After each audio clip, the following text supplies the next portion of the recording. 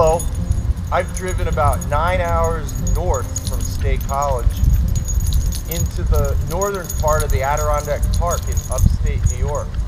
And I'm here to visit my sister, who I've just skied with out on the Middle Saranac Lake.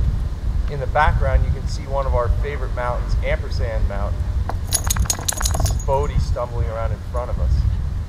But I thought that while I'm here, I would take advantage of the wintry weather that they're experiencing here that we're not having in central Pennsylvania to talk to you a little bit about climate and also about the hydrologic cycle and some of the ways in which the forests interact with the critical zone during the winter season.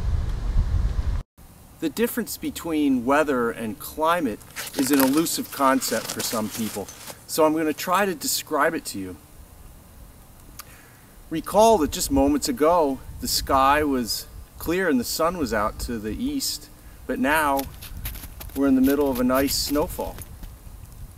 This is an example of the weather.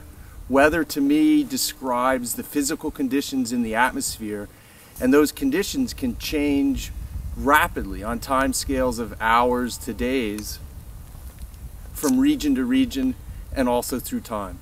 Climate, on the other hand, describes prevailing weather trends in a region typically considered over years to decades.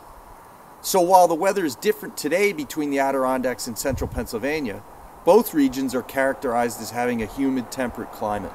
One of the things that's unique about the Adirondacks compared to central Pennsylvania is the mountains and the topography and the elevation.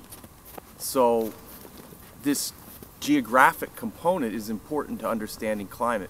So mountainous regions further from the coastlines typically have colder, longer winters than areas closer to the coast at lower elevations like central Pennsylvania. In mid to high latitude regions that experience a truly cold winter season, critical zone processes slow down and in some cases cease to function. For example, in the frozen Adirondacks, the water that in other seasons would percolate into the subsurface as groundwater or flow through the rivers and lakes of the region is temporarily stored as ice and snow at the surface until temperatures warm, thaw occurs, and critical zone processes begin anew. We'll reconsider seasonality in later lessons when we discuss the hydrologic cycle and biotic functioning of the critical zone.